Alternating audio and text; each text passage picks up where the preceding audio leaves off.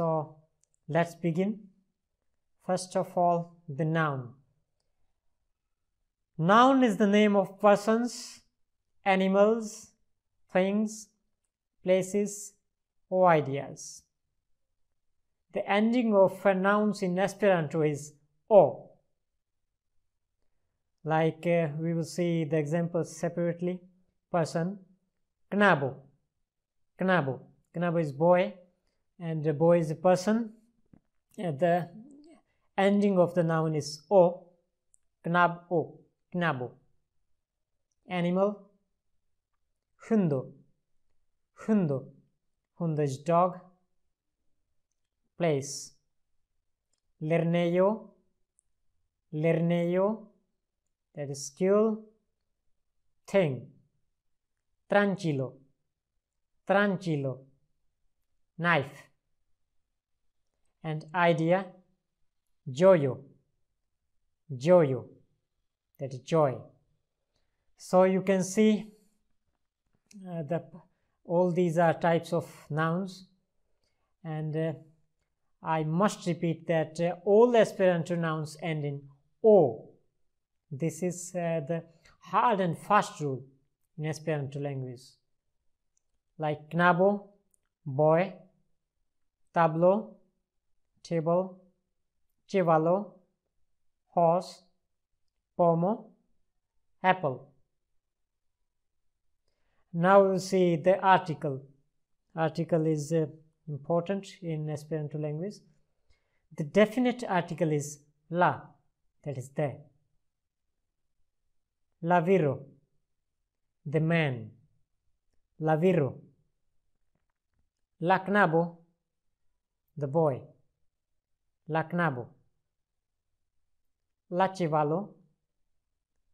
La chevalo, the horse. La tablo, the table. La pomo, the apple. La lerneo, the school. La patro, the father. So la viro, la knabo, la chevalo, la tablo, la pomo, la lerneo, la patro. La is the definite article that corresponds with the English the. La is used for both singular and plural. Found in many languages like German, French, and likewise Spanish language.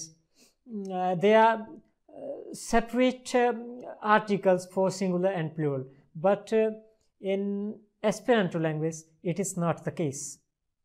La pomo, the apple. La pomoye.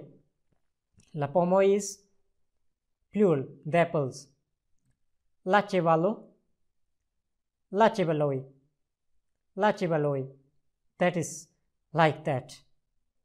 And la is used for both male and female. In many languages, like in German, article differs with male and female. Actually, it's the article that tells which noun is male or female. But in Esperanto, it is not the case. La patro. La patrino, the father, the mother. La filo, the son. La filino, the daughter. We should remember the nouns or the words we have so far learned. You should remember them. La patro, la patrino, la filino, la filo. Father, mother, son, and daughter. And what about the indefinite article? English has an indefinite article, an, for the singular, but none for the plural. Esperanto has no indefinite article. So knabo may mean boy, a boy. Pomo, apple, an apple. Same. Birdo, bird, a bird. Floro, flower, a flower. In Esperanto, this is not the distinction. Now the adjectives. The ending of adjectives in Esperanto is a. A. This is hard and fast rule. La flava floro. La flava floro. Flava is adjective.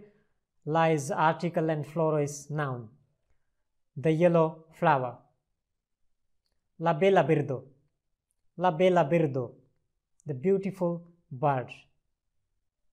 La granda cavallo. La granda cavallo. The big horse. La ruzza pomo. La ruzza pomo. The red apple. La bella birdo. La ruzza pomo. La flava floro.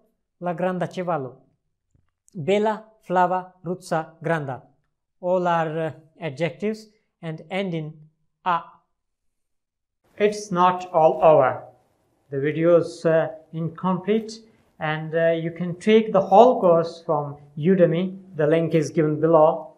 And don't forget to subscribe our channel and share and like the video. Take care. Bye. Keep learning. Keep watching.